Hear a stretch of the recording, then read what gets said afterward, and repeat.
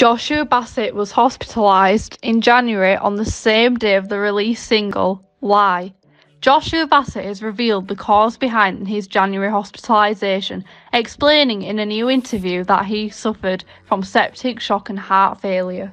Hi guys! We are back with you with some spicy hot tea spilling stuff. Be sure to subscribe to our channel and hit the bell icon. Do leave a subscribed in the comment section and we will try to reach out to you as soon as we can. Let's get started.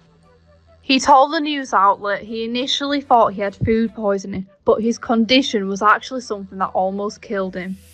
I started getting very ill and it kept getting worse, the songwriter said. I thought it was like food poisoning or whatever. It got worse, it got worse, it got worse, it got worse. That's when Bassett was hospitalised after experiencing unimaginable pain.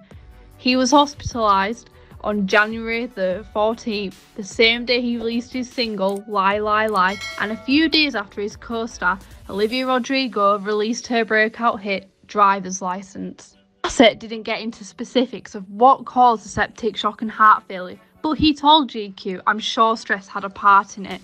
The doctors told me that I had a 30% chance of survival." He said of the severity of the diagnosis, "They told me that if I had not checked into the hospital within 12 hours, I would have been found dead in my apartment." Joshua Bassett shared health updates after hospitalisation. "I'm feeling much better." During the time of his hospitalisation, the star was also at the centre of rumours that Rodrigo wrote Driver's License about him. Bassett told GQ he brushed it off because he didn't have any energy to be able to focus on anything but staying alive. Meanwhile, elsewhere in this GQ interview, Bassett said he was happy he recently came out as a member of the LGBTQ plus community. "I stood behind every word I said," he recalled of an Instagram clip he posted last month. The star said the moment gave him an opportunity to say something that I believe in, and that he's at peace with his own sexuality. "Even if there are consequences, I would rather much deal with consequences and live my true life than in fear," Bassett said. As far as the pressure to define one's sexuality, there are plenty of letters in the alphabet. Why bother rushing to a conclusion, he said. "Sometimes your letter changes, sometimes you try a different one, other times you realise you're not what you thought you were. Or maybe you always knew. All of these can be true."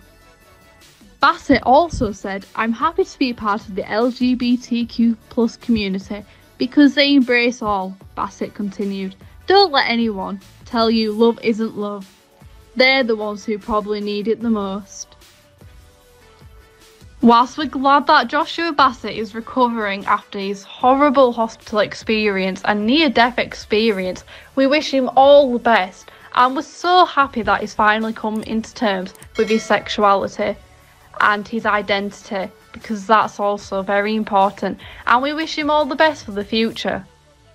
Let us know what you think in the comments, and goodbye for now.